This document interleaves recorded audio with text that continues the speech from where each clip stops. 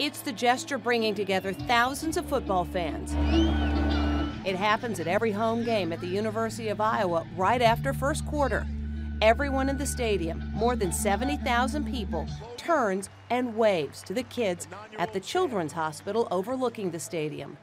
Many of the kids are fighting for their lives. Did you wave? Little Will Cohen is recovering from a heart transplant. 10-year-old Sam Burke had brain surgery just 2 days ago. He's been through a lot, so we're excited that he's feeling a lot better today. Reed Gleason is battling brain cancer. It's a pretty dark time in here, but this really is one of the bright, shining moments that we look forward to. The Stead Family Children's Hospital opened its doors just before the beginning of football season. The idea for the wave came from a simple suggestion on Facebook. Can you imagine how neat it would be to have all those fans, players, and coaching staff looking up at you, sending a little extra inspiration?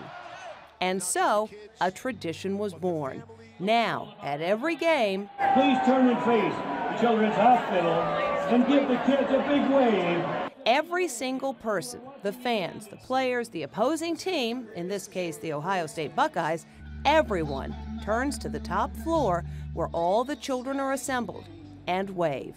During night games, they use their cell phones with the flashlights turned on. It's really special. It gives you goosebumps. Those kids up there, they're the real heroes. This fan was moved to tears.